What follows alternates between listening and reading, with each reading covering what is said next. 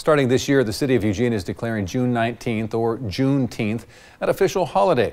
There's a celebration scheduled for this weekend full of displays and live performances. And KEZI 9 News reporter Grace Smith is live in the studio to explain why organizers say there's extra reason to celebrate this year. Grace. Matt, the second annual Juneteenth celebration is this Saturday from noon to 7 at Alton Baker Park in Eugene.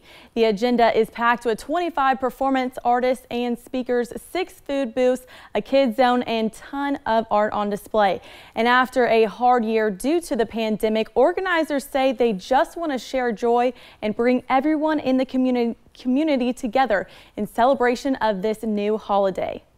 Joy needs to be brought to the forefront and the focus, especially after a pandemic, global pandemic where all of us suffered. Didn't matter if you're Black, white, Asian, whatever background you came from, everybody experienced some sort of heaviness during these times. And so this is a time to celebrate and get together. COVID precautions will be in place at the event, including having the performers socially distance. Masks won't be required. And Oregon State University is taking the day off Friday to celebrate Juneteenth. Reporting in the studio, Grace Smith, KEZI 9 News. And